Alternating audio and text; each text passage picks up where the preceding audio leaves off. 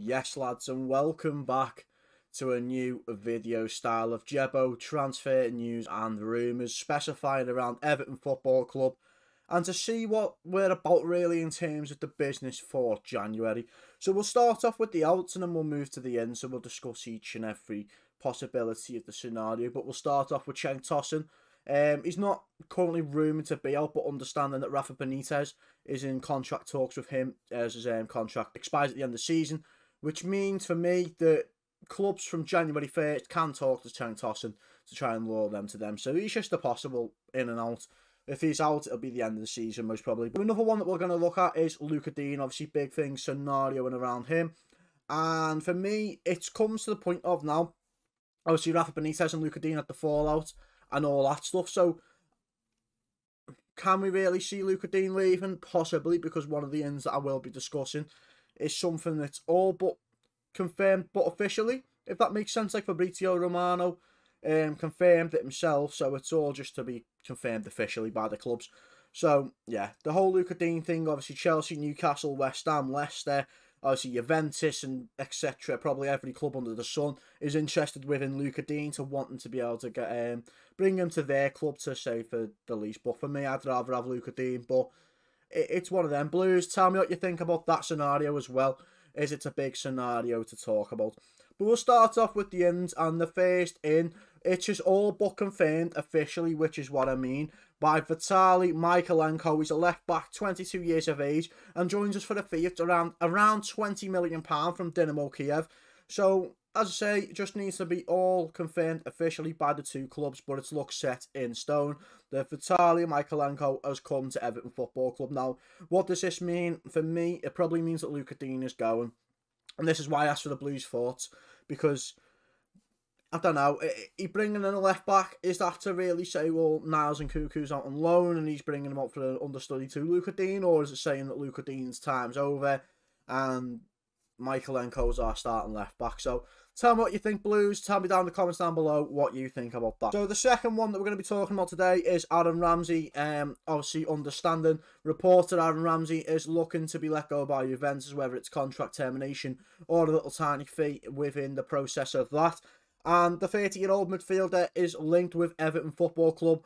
Now, what do I think about this now? If it's not the Aaron Ramsey of Arsenal, I am not interested. And what I mean by that is, Aaron Ramsey of Arsenal, he was class. He was just absolutely everything that they wanted as a midfielder, but obviously injuries, etc., etc., you know, brought us halt to an end of Arsenal, obviously going to Juve and stuff like that. So it's probably one that Arsenal fans didn't want to lose out on at the time as well, but it is what it is in that thing. But tell me what you think down in the comments down below about Aaron Ramsey. Do you reckon it's a good transfer for you to bring him in or not? And tell me what your thoughts are around the player as a whole. But we'll move on to another one of Donny van der Beek. It's looking like it'll be a loan deal if the 24-year-old centre midfielder from Manchester United was to come to us.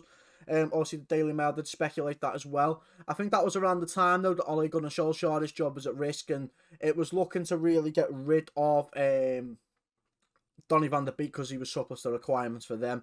But in terms of that, you can't really juggle that about in terms of what really means the transfer, because obviously you've got a new manager and stuff like that. But if he was to come to us on loan, I think it'd be a very good signing, a very good loan signing. But we're looking for more permanent players than loan. But maybe due to our circumstances and the FFP and all that good stuff, it probably does come to the fact of if he was to come in on loan, it'd be a good loan signing. Another transfer we're going to be talking about, which is two linked into one, to be honest. So it's been reported, if we can't get Ainsley Maitland-Niles on loan, then we'll be going in for a £5 million deal for Callum Chambers. Now, for me, I don't know, Ainsley Maitland-Niles being 24, he can play right back, he's quite versatile, you know, in midfield, right back, you know, etc., etc. So he's quite versatile, but he's not the A-star grade quality that we're after, you know, at the moment. You know, I'd probably say Decore, Gomez, Alan are all better than Maitland-Niles, and even Jean-Philippe Gbamin's probably better than Maitland-Niles, so he's got someone who we need.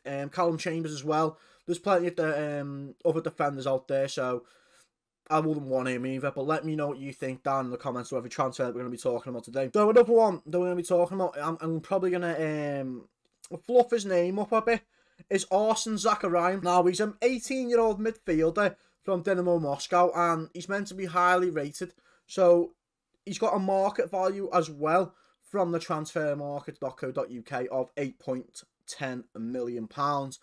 So what does it mean? He's 18, he's highly rated. Bring him in on the under-23, see how he gets on there, give him a step up. But we obviously know Rafa Benitez doesn't like to give a step up to the youth players unless he's, you know, really pushed against the gate on that one. So it's one of them, really. And, you know, if he comes in, you know, I'll be made up. But will he get the starting chance he probably deserves, or probably a work towards? Not really, not unless there's about another injury crisis at the club that we've had already, with 10 players being out. So another one we're going to be talking about today is Stefan de Vrij. He's 29-year-old defender from Inter Milan. Now, for me, Stefan de Vrij, I don't know, he's an excellent defender. He's a very, very good defender, Dutch defender from Inter Milan. So obviously he plays alongside Virgil van Dijk in the international stages and stuff like that. So we all know how good he can be. So I don't know, I think this is a transfer that's just highly rumoured, but I don't think it'd ever happen in terms of Stefan de Vrij wanting to turn down European football to come to us. But if it was to happen, it'd be a very good signing, and you can probably give a round of applause to Rafa Benitez and the team for doing that. It's just a rumour. I don't know how high you'd rate it out of 1 to 10 on the scale. We'll move on now to Ivan Toney, 25-year-old striker from Brentford. He's one of another 4 people that have been linked with us. I can't see him moving this window. We all know how good Ivan Toney is when he's got service. Like, look at him in the Championship last season. I know he's not flourished as much in the Prem this season, but the standards between the Championship to the Prem are massively, you know, in that stage of, I don't know, like the Prem's up here and the Championship's like there. So it comes to that point anyway where if Ivan Toney was to come to us, it'd be a Dominic Calvert-Lewin like replacement, to say if Dominic Calvert-Lewin was injured or anything like that. We wouldn't be missing out too much. Because we all know Ivan Toney is more than capable of scoring goals. Last 3, which is, we'll start off with Kieran Trippier. He's a 31-year-old right back from Atletico Madrid. The Footy Insider was rumoured that Kieran Trippier has been linked with a transfer to Everton Football Club. Now, for me, it's possibly a good one. You know, the England international.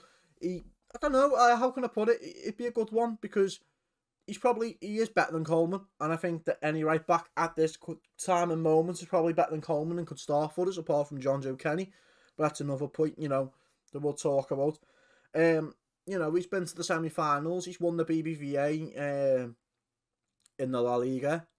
So he's won things at Atletico, as well as making it obviously to the Euros final with England, the World Cup semi-final, I believe it was, with England. So he's done things that, you know, people wouldn't expect Kieran Trippier to do, you know, especially with the career he's had at Burnley and then Spurs. And then he made the phenomenal transfer to Atletico Madrid. But apparently what he said to friends and stuff is that he wants to come back to England. And could it be Everton? We've got 2 transfers remaining. The first one, I'm going to briefly talk about it. It's just a rumour, guys. Ross Barkley, you know, the 28-year-old midfielder, started his career at the Blues before going to Chelsea. Snaked us in that awful transfer of, you know, 18 to 20 million pound going to Chelsea, running it down to last year in his contract to try and get as little fee as possible to the club. So fans won't be happy at that one, but, you know, you can let me know what you guys also think about that transfer. Now, another transfer, and I'm probably going to butcher the name, but it's a Ruben Kazan attacker in the name of Kavici. I'm just going to call him Kavici. Kavara Stakela, Kavici, I don't know, you know, call him Kavici, you know what I'm on about. He's a 20-year-old attacker from Ruben Kazan. He's meant to be highly rated by the Footy Insider and other fans in Russia as well. Oh, there's one more transfer I forgot before wrapping the video up, and it goes by the name of Arta. Now, this is probably a big one that we want to talk about. So, rumour has it that Juve want to swap Arta for Luca Digne. Now, we're talking about Luca Digne and all the clubs interested in him highly under the sun. Now, Arta is meant to be a highly rated Brazilian midfielder, but comes to the point of he's come from Barcelona as this highly rated midfielder, coming to Juve, and is made surplus to requirements at Juventus. Is that an attitude issue at Juve? Is he not good enough? And I think, as much as it'd be a good transfer, but you know, with our current managerial situation, having Rafa Benitez and stuff like that, I do believe that it's probably not the transfer that we want. Because obviously if Arta does fall out with Rafa Benitez, then, you know, it's just going to be made another Luca Digne situation and a waste of a transfer once again. So guys, I am going to let you go now in terms of the video and stuff like that. Make sure you do like and subscribe. And also, if you're brand new to the video, guys, as well, and to the channel, make sure you smash that bell for the notifications, you know, for every time I do upload. We're currently smashing it, guys. Let's try and reach 400 subscribers before 2022. And that's my target for you. Also, if you do have any thoughts on the transfer speculated, make sure you let me know what you guys think in the comments down below. And stuff like that, really. You know, I'm going to try and do this once a week to get a weekly update on the transfers. And if any transfers do come about, I'll also give my thoughts on that transfer as well. But yeah, I'm just going to leave it there, guys. Make sure you like, make sure you subscribe. And until next time, guys, see you guys on another video. And up the fucking toffees.